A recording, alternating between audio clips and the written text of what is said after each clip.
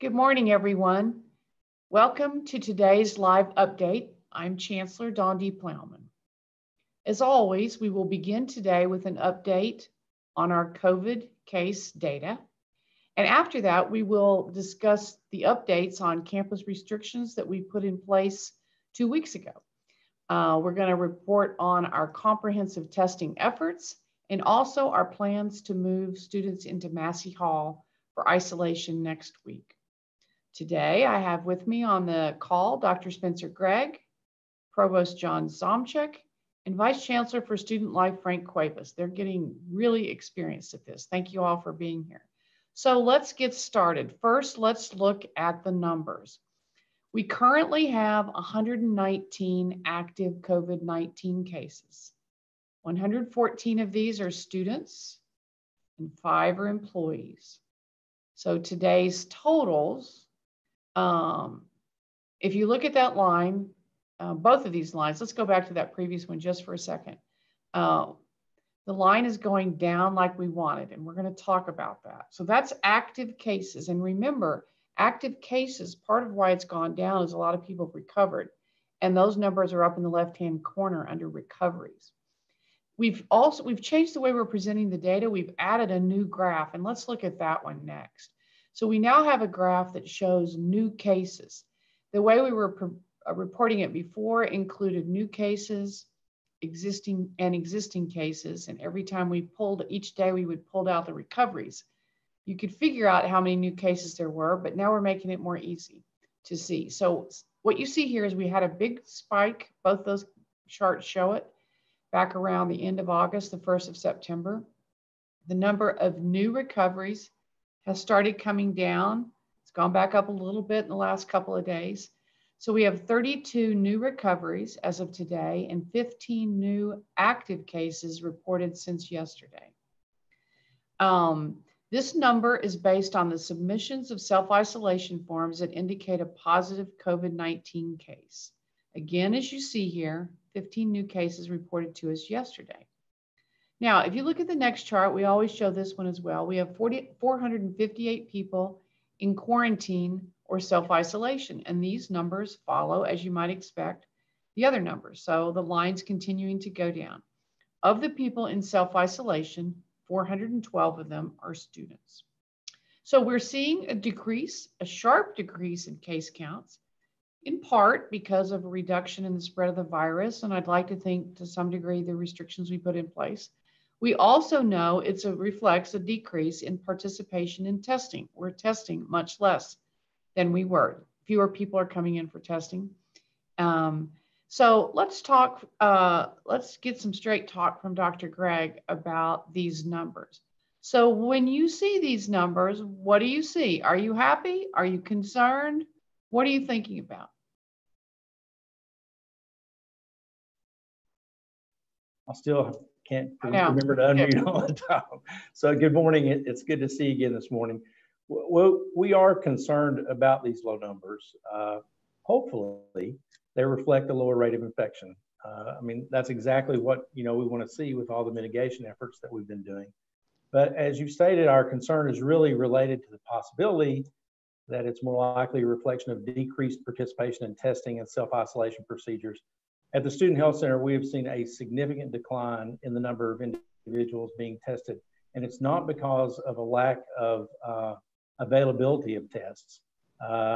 So as we get more information back from our saliva and wastewater testing efforts going forward, hopefully we'll have a little more clarity, a little greater certainty into what's actually causing these changes and know better how to proceed. Okay. Well, so let's talk about the testing a little bit. There were a couple articles in the Knoxville News Sentinel about the testing. Reporters were out here. Our faculty researchers were showing them what they're doing. So this week, we've been conducting pooled sample testing at both White and Hess Halls. Participation in this sample collection was required for all the residents, and we should be getting those results early next week. So Dr. Gregg, talk a little bit about this. What are you expecting to see in these 2 dorms? We did pooled saliva testing. What are they going to tell us when we get those results back? Well, we certainly expect to see most, if not all, of our campus residential facilities as we proceed with this saliva testing will have some likelihood of positive cases being present. Our pooled saliva and wastewater testing can give us an idea of the general positivity rate for a given residential facility. And so for like White and Hess Hall, we expect we're going to get some number of individuals that reflect a positive level there. And with time, as we test more and more facilities, we will get a better understanding of what the positivity rate is across our campus as a whole. In turn, that gives us an idea of the likelihood of your risk of exposure on campus, because as that positivity rate goes up, you're actually more likely to be exposed. And then that informs decisions about what community mitigation efforts or restrictions we need to have in place. Okay, so this pooled saliva testing, it's going to help us see and understand some things. What are the limitations of this test? There are definitely limitations to the test. The goal of the saliva testing is to estimate the level of active infections on campus or within any given residential facility. We also expect this testing to be helpful in identifying individuals or groups of individuals that may be more likely to be actively infected. So the chief limitation is that we are not going to be able to verify who those individuals are through the saliva test alone. So then what would be the next steps? Let's say you get information that says, well, in this pool of 5, it looks like the virus is there. Then what happens? Well, there will need to be next steps. Self-collected samples carry a greater likelihood of inaccuracy. So more accurate testing will be required of some individuals. Individual residents or groups of residents that are identified through the saliva testing as possibly more likely to be infected will be contacted by the Student Health Center and scheduled a time to come in to have a provider-performed nasal swab PCR test. Our pooled saliva tests cannot be used to confirm infection. They only help in identifying who might be infected.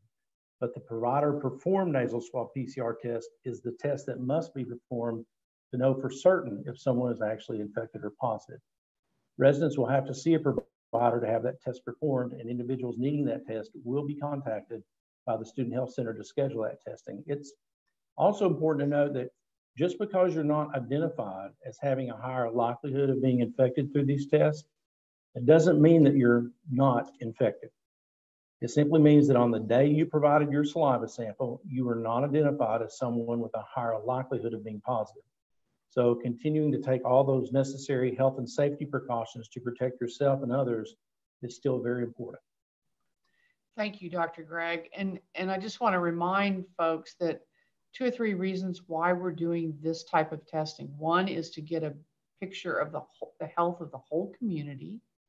Secondly, it is a more efficient way of finding the virus than regularly nasal testing everybody. Those are very expensive. And I think the third thing I want people to remember is that this is now, as long as COVID is with us on this campus, and there are many other campuses doing the same thing, this is going to become kind of a part of our life, is this regular testing. So we were in White and Hess this week. We'll be back there at another time. We'll be moving to other dorms throughout this semester and next semester. And for everyone living in university housing, either dorms or the Greek houses, this was a part of the agreement that you made when you signed the contract, that you may be required to participate in testing as we go along. And so I want to thank everyone who participated this week. Everyone needs to recognize this is becoming a way of life. And so it's a really smart way that we're keeping our campus safe. Really big shout out to the faculty members who are leading this effort, who've converted their labs. It's really inspiring when our faculty step forward to say, you know what, we're going to help keep this place safe as well. So it's not just Dr. Gregg's job. You got partners, a lot of people helping you. And I'm thankful for that. Yeah, exactly. You need it. So let's talk about the restrictions. So there's some good news. So 2 weeks ago, we put in place a number of restrictions to help slow down the virus at the time when we were seeing large increases in our cases. And I want to thank everyone who have been following the rules. It it's been great to see it across campus. I announced then that when we started seeing significant declines in the numbers, we would relook at the restrictions. And so today I'm announcing we are lifting some of the campus restrictions affecting this coming Monday.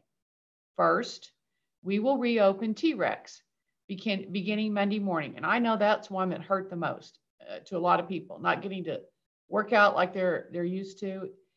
We have a lot of strict protocols over there. We know it's going to be safe. And now that the transmission numbers seem to have gone down, that seems like a very reasonable one to put back in place. So Monday morning, T-Rex is open at its normal hours. Second, we will resume indoor events that follow safety guidelines for social distancing and mask wearing. We expect everyone to continue to abide by our guidelines and those set by the Knox County Board of Health, which limit indoor gatherings to 25 people within the same 900 square foot space. So just think that through. Their rule was limiting indoor gatherings to 25 people within the same 900 square foot space. For now, we will continue the restrictions on visitors in the residence halls and sororities and fraternity houses. In other words, only residents may go in those halls or houses. So this includes outside visitors and also visiting between rooms.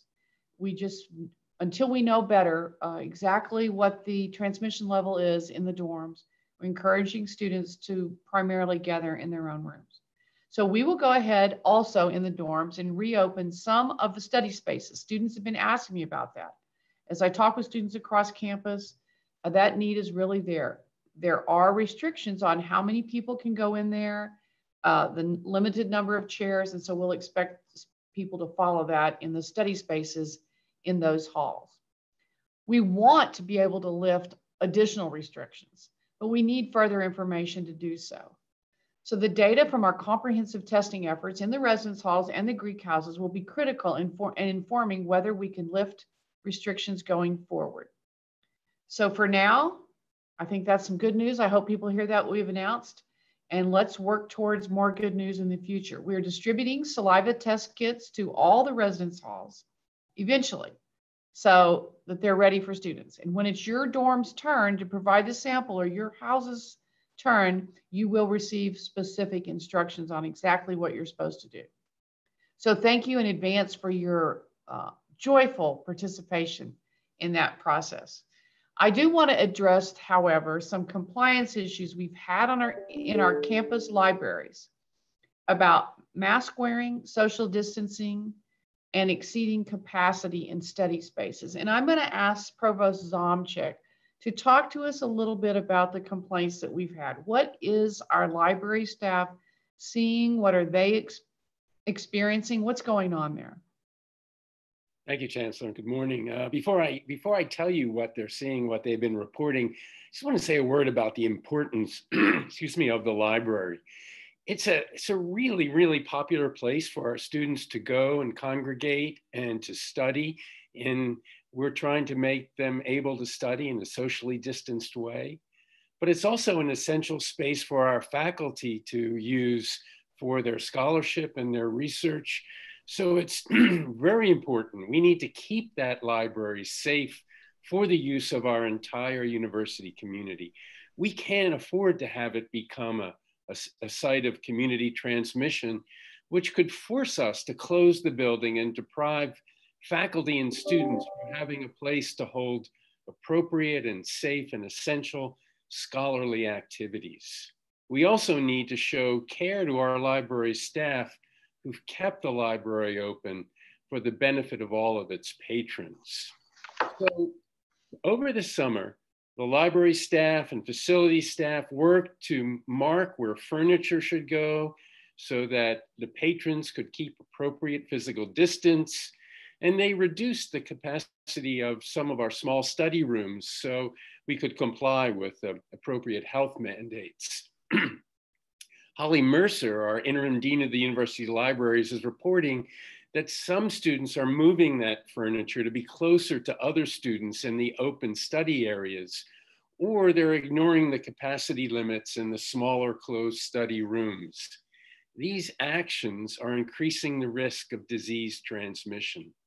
But most worrisome is Dean Mercer's report that compliance with our facial covering mandate among library patrons sometimes falls as low as 15%. 15%, typically in the mid to late afternoons. These behaviors are putting everyone who uses the library at increased risk of getting sick.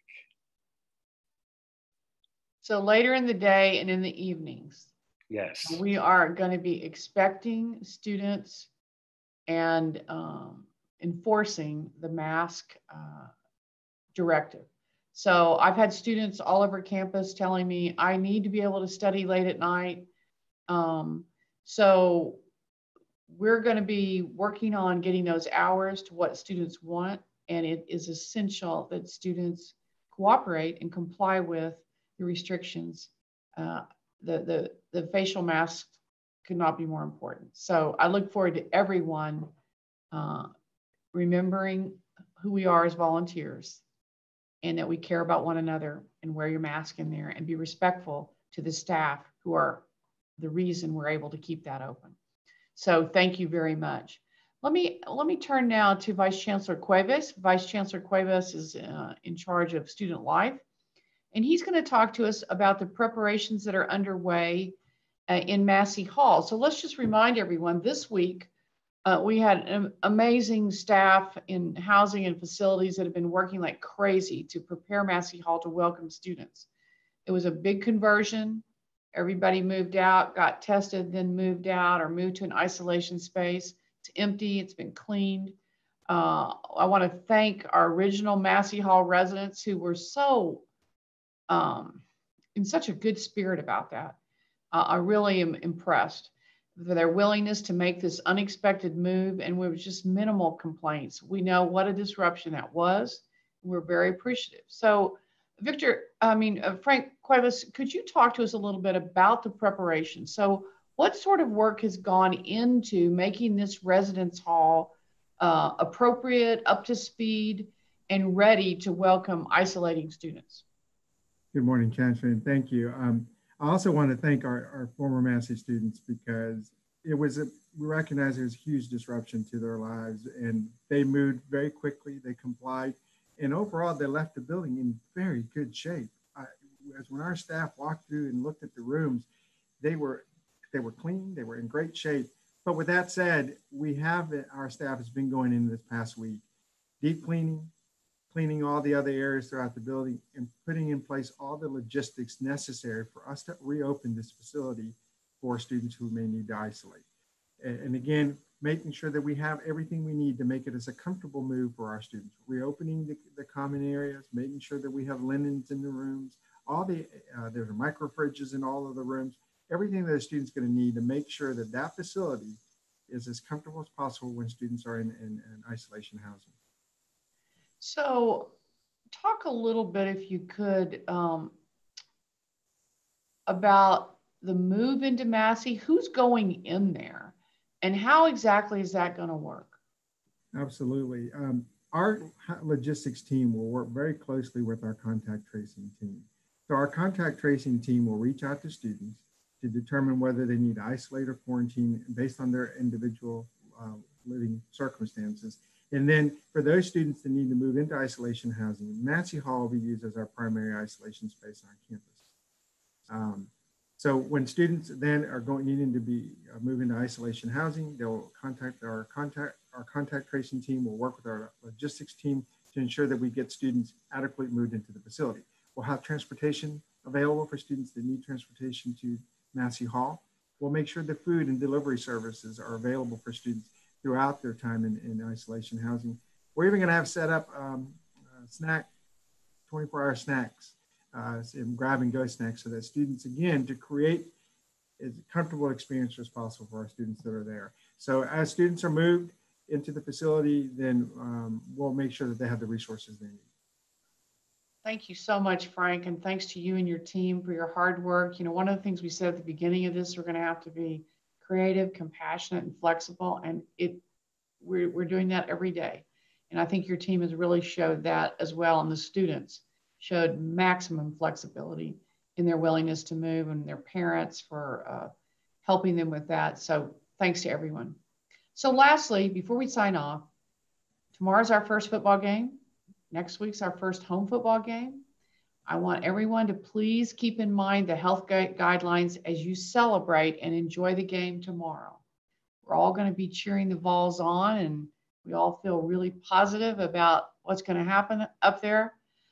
If you choose to gather with friends, please do so in a responsible, socially distanced way, following the guidelines of Knox County Health Department. Wear your masks, yell hard, and go Vols.